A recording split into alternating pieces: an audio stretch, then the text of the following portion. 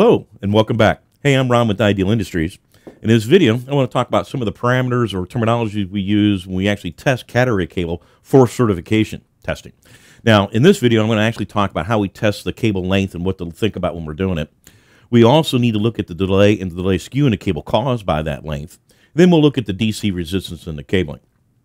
Now, when we measure length in cabling, we're actually more interested in the electrical length, not the physical length of that cable. Now, most of us know that these cables are marked every 2 foot along a cable, which will give us a rough idea of the distance. And a lot of manufacturers today, when they make cable, will sequentially mark that for us. So in this case, this cable says 928 feet. That meant there's 928 feet still left in my 1,000-foot box. Okay, so that's kind of handy.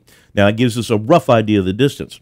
Now, that's not the electrical length of the cable, though, and we need to actually look at each one of these pairs and check that length compared to what the industry standard says it can't be passed, which is actually 100 meters in length. Now, 100 meters is 328 feet, which is actually a pretty long run, but you could definitely hit it. And actually, 90 meters is designed to be in-wall applications, and 10 meters out of the walls for patch cords and things like that to hook everything up with, okay?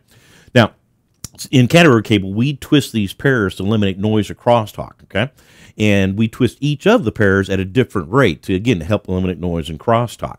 So we actually need to look at each one of these pairs. And in category 5E cable, I'm going to tell you it's roughly about 5%. So 100-foot cable is maybe more like about 105 feet inside. Cat 6, it'll be in the 8 to 10% range, maybe roughly. It all depends on the amount of twisting you're doing in the pairs. And then Cat 6A, which is really, really twisted, it's going to be even worse than that. But as long as you stay under our 100-meter rule set by the industry, the system should be working, okay? Now, two other parameters we'll look at are the delay and the delay skew in the cable. Now, the delay is essentially the amount of time it takes the electrons to travel down a conductor, and believe it or not, we're going to actually measure this. We measure it in actually nanoseconds, which is billionths of a second, which is pretty fast. Now, the delay skew is the difference between the four pairs, because, again, keep in mind each pair is twisted at a different rate. In general, I'm going to tell you the blue pair is twisted the most, and the brown pair generally the least, although not always, but a lot of times we'll look at those pairs to see what that skew might be. And the industries allows us a maximum of 50 nanoseconds for the industry for things to be working, okay? So here we're looking at a cable with the blue pair, which has a delay of roughly 100 nanoseconds. The brown pair is at 75 nanoseconds, and of course the difference there is 25 nanoseconds, which is within the maximum set of 50 for the industry, okay? And lastly, we're going to look at the DC resistance in the cabling here. And the tester will actually do a loop resistance in each of the pairs and actually make sure all the pairs are really about the same. They need to be. And when they're not, that can be caused by using different cable types, mixing them together.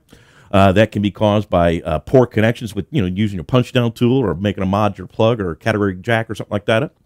Could be damage to the cable, and if the tester sees a DC resistance in 3 of the pairs is about the same and sees a very small DC resistance in 1 of the pairs, that's probably going to indicate a short to me someplace in the cabling. And vice versa, if I see 3 pairs at about the same DC resistance and I see 1 pair with a very high DC resistance, that obviously would maybe indicate an open to us, okay? So those are things we'll actually go about measuring with our certification testers as we do certification testing on cat array cable. Hey, look for the channel for more videos on this subject and topic, because I'll be putting more out for you. And thanks for coming to this one. Hey, I'm Ron with Ideal, and I'll plan on seeing you on the next one.